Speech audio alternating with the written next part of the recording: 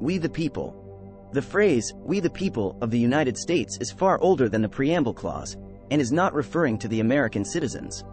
In prehistoric America, a people of the Moorish ancestry called Lenape or the people, and Lenni Lenape, which translates to grandfather, the old ones, original people, and we, the people.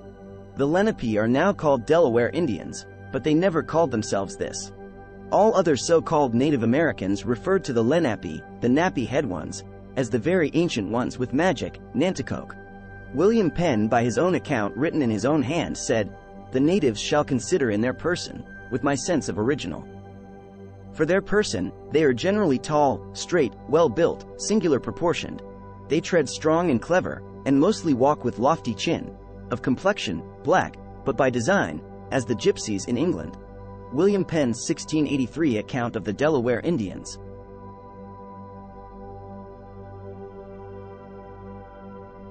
Before we proceed further, you should also note that the word gypsy is a word of art term for Egyptian Moors. See Egyptian, Black's Law Dictionary, 4th ed., page 606. Ancient and Modern Britain, David McCritchie, Volume 2, pp. 239 and 357. It is not so very long ago that the conventional gypsy was of almost black complexion. The followers of John the Fowl, in the old ballad, are spoken of as the Black Crew. And in 1861, the Indian of New England, or Moors as they were also styled by the settlers, were pronounced by William Penn to be as black as gypsies. This statement of Penn's may even mean that the British gypsies of 1861 were quite black.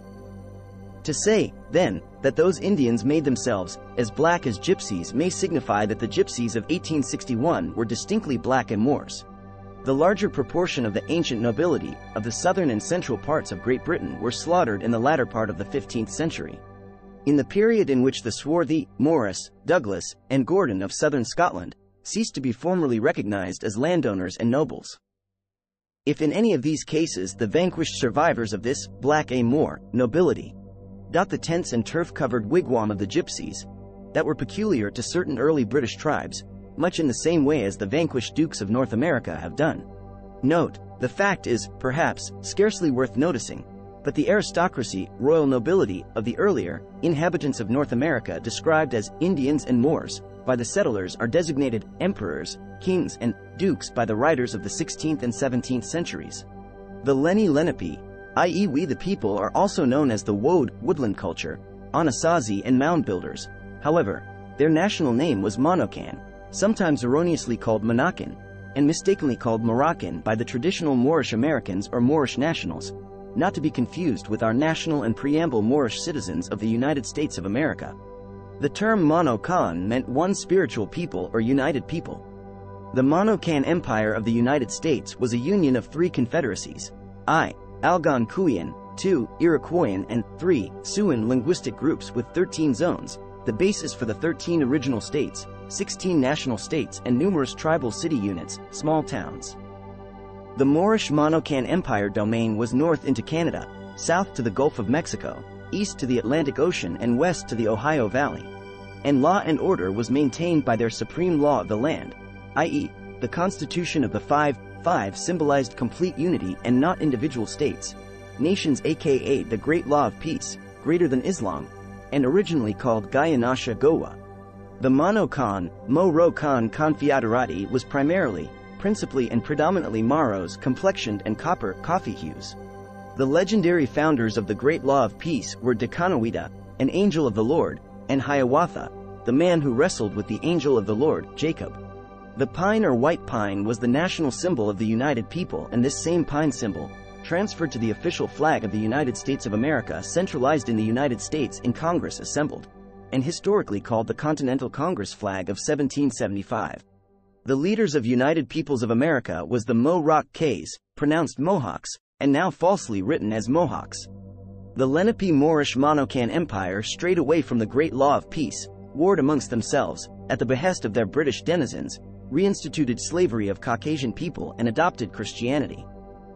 By 1677, the Monocan Moors were forced into a treaty as liege subjects with Lord Charles II, which, by 1729-1774, the Monocan corrupt empire was all but finished. See, e.g., Virginia Colonial Records 1677 Treaty, between Virginia and the Indians.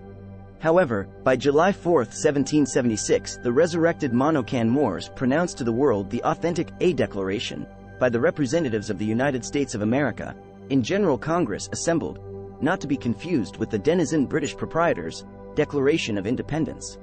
For further information on free Moors people in pre-Columbian America, see Strangers in Their Midst, S.N.R. McElroy and The Melungeons, Brent and Robin Kennedy.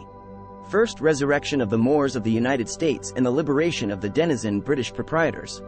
The latter 1700s to the mid-1800s saw the demise of the aboriginal Moors of North America's Lenape-Monocan Empire that set in motion the conditions, by the heavens rule, that would eventually lead to the establishment of the United States of America in the family of nations and the Republican form, Art. 4, Sec.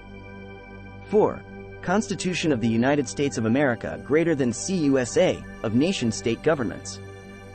From the forced Virginia Treaty of 1677 to the 1772 Wataugan or Washington Constitution of North Carolina in 1772, the Morris natives of North America lost self-autonomy to their British denizen Morris and mulatto kinsmen. However, before going any further, it should be clearly understood that the old corrupt and decaying Moorish Empire formerly controlled virtually the entire world. However, for our concern there are three major dominions vital to the people of the United States, i.e., 1. the Monocan, 2. the British, and 3. the Ottoman empires. The Monocan Empire of the United States terminated officially in 1776-77 with the creation of the amalgamated, non-Caucasian leadership, United States of America that was, at that time, an insignificant world power. Also, at that time the British Empire of the United States was additionally controlled by Moors, mulattoes, and Mamluks respectively, and neither America nor Europe had a white face. The modern-day white-faced Great Britain Empire actually started in 1914 at the end of World War I and the defeat or the breakup of the Ottoman Empire. However, the Tree of Osman Bey lives still, by the heavens rule.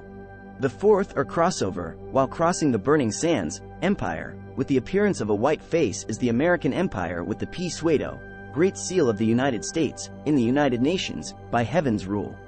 Furthermore, there is, by HAKH, C.E.G., Black's Law Dictionary, 4-6 ed.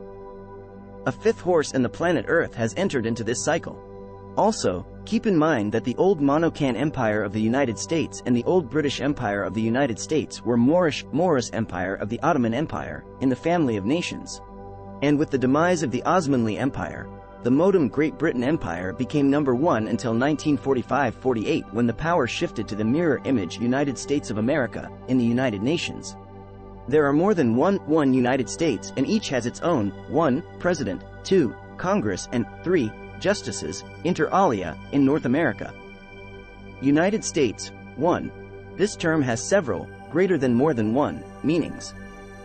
It may be merely, greater than word of art, complete or totally, the name of a sovereign, nation or state, occupying the position analogous, in a special or proper position, to that of other sovereigns in the family of nations. Black's Law Dictionary, 4-6 ed. Family of nations is an aggregate, completion, total or all, of states which is the result of their historical antecedents, a time or period before modern-day history was fabricated, have inherited a common law and law of nation greater than art. I. Section 8, Clause 10, United States Constitution, civilization, and are at a similar level of moral and political opinion, constitutions, documents and credentials. Black's Law Dictionary, 7th ed., page 621. The sovereign power of the United States in the family of nations is vested exclusively in the United States government. 66 Mont. 7-6, State ex rel versus Dixion, Governor, et al., number 5260, S. Court.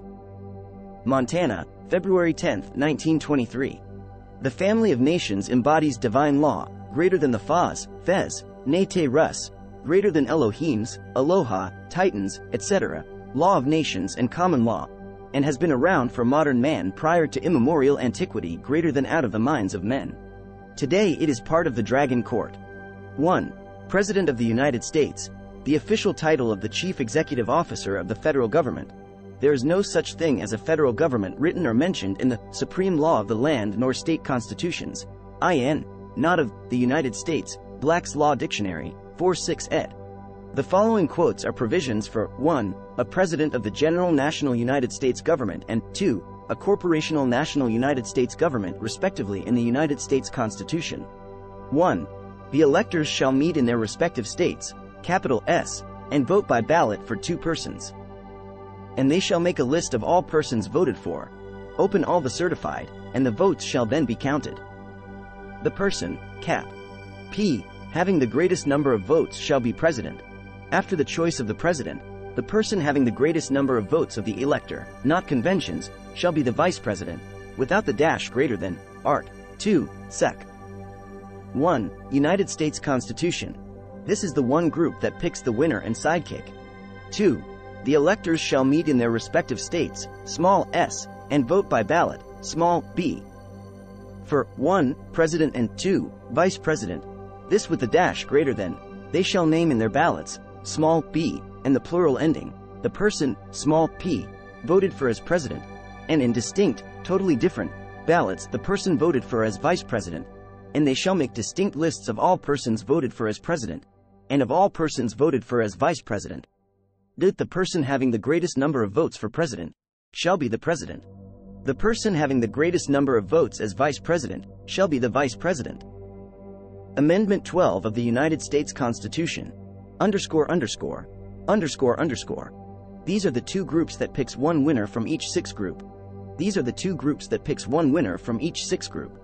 After the stock market crash of 1929, the banking holiday of 1933, subject to certain restrictions, the present law forbids member banks of the Federal Reserve System, not a presidential cabinet member and private corporations, to transact banking business, except under regulations of the Secretary of the Treasury, during an emergency proclaimed by the President.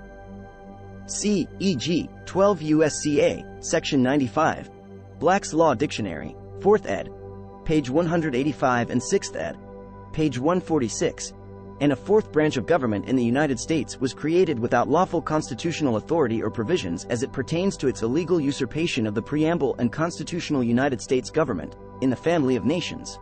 This 4th branch greater than department government is known as the federal government. However, a more accurate term is the administrative federal corporate government in the United States of America or management government in the United States government. It too has a president based upon the federal election campaign, which differs from constitutional election process. The administrative office of the president was the Office of Administration authorized January 2, 1979, by President Jimmy Carter's Executive Order No. 12112. There are 3 presidential offices.